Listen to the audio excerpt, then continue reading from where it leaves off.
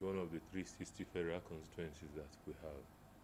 And we are proud to say that ours is one that is massive, both in terms of human capacity, both in terms of industrial placements, and in terms of the federal government generating its revenues. So if you have that, we have all those in one federal constituency. My thought and the thought of my constituents is that we should also have commensurate federal government presence in that federal constituency.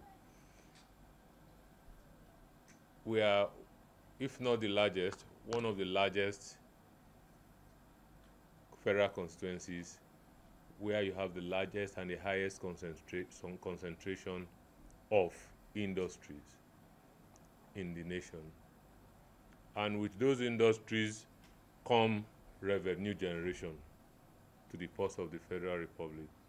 With those industries and development also come health hazards. With those come provision of roads where there is none, and it is also still part of the problems that is there. But we have chosen now to take health first. We do not have a federal medical center. If you look at the a report that has been circulated about 24 hours ago that talked about largest cities and cosmopolitan areas that we have in the nation.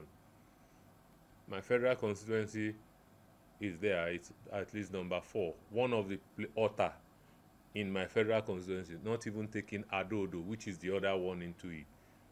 It's like number 4 there in the nation.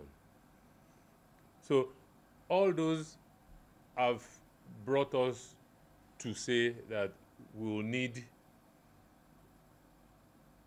a federal medical center because of the developments that we have in my federal constituency.